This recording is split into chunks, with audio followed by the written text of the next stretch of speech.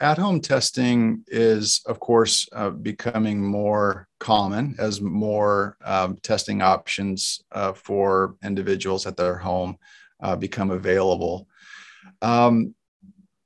The Omicron variant should be detected by rapid antigen tests and at-home tests. At least that's what our current evidence or data are telling us. The lab-based PCR tests are more sensitive. They're able to give us a broader window of infection because they can detect lower amounts of the virus.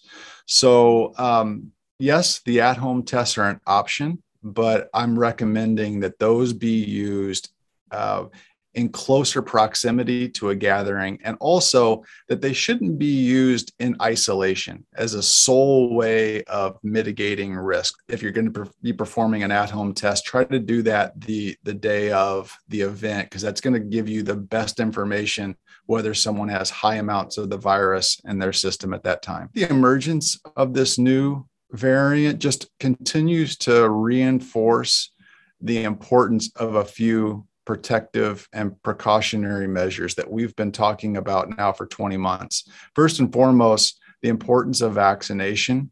And for those who have completed their vaccination, to get a booster.